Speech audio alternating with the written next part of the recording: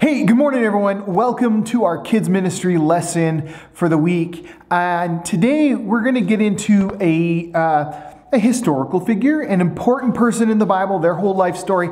But before we get there, I want to talk to you about this shoebox.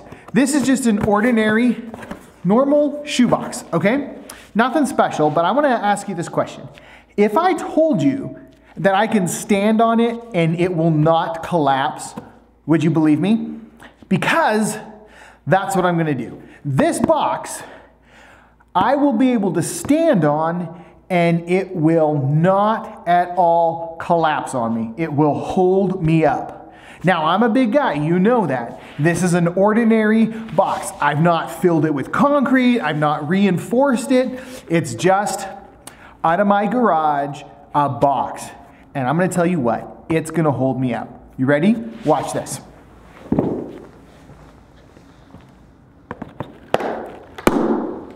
My balance is bad. Here we go. There we go. Look at that. It did it. Great. Now let's head back to my stand and we're going to keep going with our lesson. All right. So, were you surprised?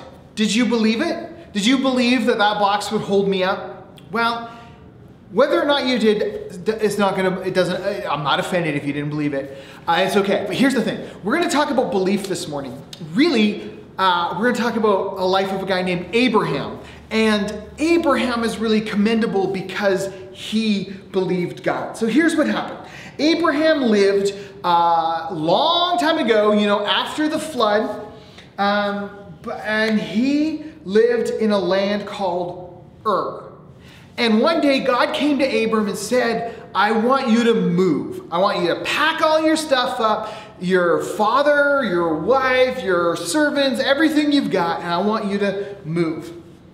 And so, because God saw something good in the heart of Abraham. Abraham lived in a land that had lots of idols. People worshiped all kinds of different fake gods. And God wanted Abraham not to be corrupted by that. He wanted Abraham to stay pure and true to him. So God said, Abraham, I want you to move. I want you to come follow me, join me in a new land, and I'm going to be your God, and you're going to become my people. And so he wanted Abraham to leave those false idols.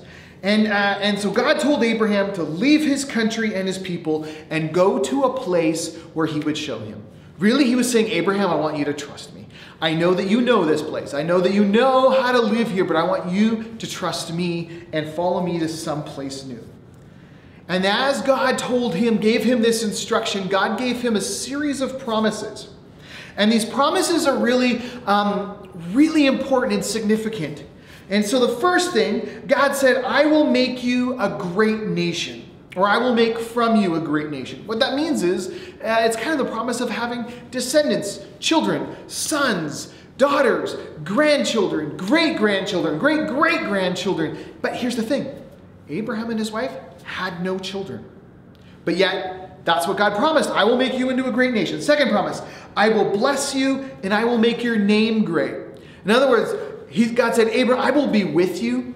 I will provide for all your needs, and you're going to be well known in the land as someone who is blessed by God.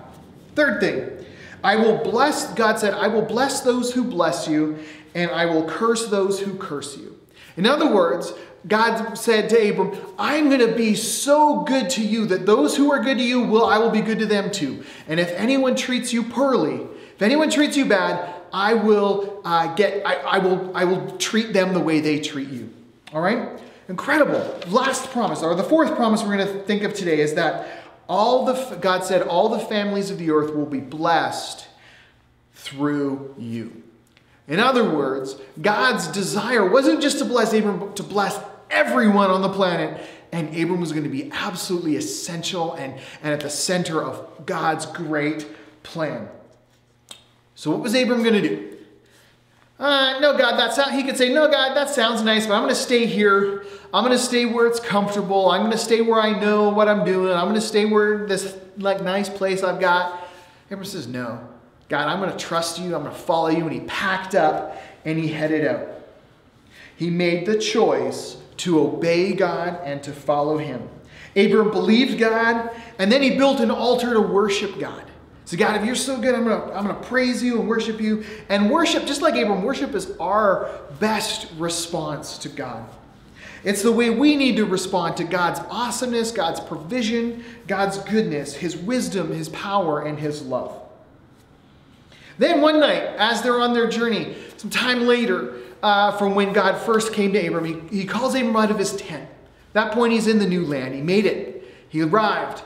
And God calls him out one night and has him look up at the stars, right? If you remember, part of God's promise was what? To make Abram into a great nation. Well, now years later, he calls him out, has him look up at a starry night. I don't know if you've ever had these nights where you kind of get out of the city a little bit and you go out to where it's clear and bright and you don't have all the light pollution around you and you just look at the stars. And there's like more stars than you can count, more stars than I could ever count. And that's what God did with Abram, had him look up at the stars. And he says, Abram, I want you to count the stars. If you can, count them. He says, that's just like how many descendants you will have. Your sons and daughters and grandkids and great-grandkids and great-great-great-grandkids are going to be so many, it will be like the stars in the sky. It's a huge promise. But again, Abram and his wife still no children. So they had to believe God. They had to trust him. They had to take him at his word and just accept that God never lies. They had to trust that God always tells the truth. Well, and that's what Abram and Sarah did. Now, if you know the rest of the story, you know that eventually they did have a son. And that son had a son and sons and sons and so on. And eventually God fulfilled his promise. And it is true to this day. But it took time, many years of trusting, many years of believing that God was going to be true to his word and the believing that God was trustworthy. And eventually it came true. Well, we can learn about God's promises in the Bible, and that's what I want us to look at a little bit today. Some of the promises that God makes to you and to me. And the first promise is that God will be with us. That God is with you, God is with me, that God wants to be with his people and is with his people. Right? We see that in lots of places in the Bible, but in Isaiah 41:10. Right? Or if we were to read 1 John 1:9, we would learn that God promises to forgive our sins when we confess them. Right? If we confess our sins, God is faithful and just and will forgive us our sins. Or Jeremiah 3:33, God promises to answer prayer. Right? God hears your prayers and God answers them. Now, of course, we might think, hey, wait a minute, I prayed for this thing over here the other day and it didn't come true yet. Well, maybe you just got to wait. Maybe that God's answer is no. Maybe we have the answer and we just haven't noticed it because it's not what we wanted to hear yet. God promises to answer our prayers. God promises to do good things for us when we are following faithfully, when we are close to God, when we seek relationship with him. God is good to his people, and he is true to his promises. God promises to answer prayers and do good things for us. That's an incredible promise for us. Well, unlike humans, you and I got bad news for you. I'm not 100% reliable. Those of you who, if you're one of my kids, you know that, right? Those of you who know me well, you might know that I'm not 100% reliable. And the bad news is your parents aren't 100% reliable and your friends aren't 100% reliable. Sometimes we let others down. But God is 100% reliable. You can trust God always to be true to what he promises, and he promises to love you, to watch out for you, to be with you, to hear you, to listen to you, to know you.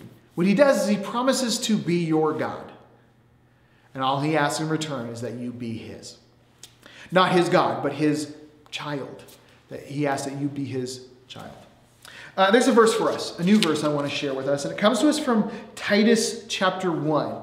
All right, and Titus chapter 1 verse 2 says this: in the hope of eternal life, which God, who does not lie, promised before the beginning of time. Let me read that again. In the hope of eternal life, which God, who does not lie, promises before the beginning of time. Guys, you can trust the promises of God. He doesn't lie, ever. Let me pray for you before we go. God, I want to thank you that you are 100% true and trustworthy and faithful even when we are not. And I thank you that you promise to be with us. You promise to love us. You promise to care for us. God, you promise to know us. And so I pray that we would be people that are faithful to you, that count on you always. And God, that we would learn more and more just how good you are. And I pray this in Jesus' name. Amen. Have a great week, everyone.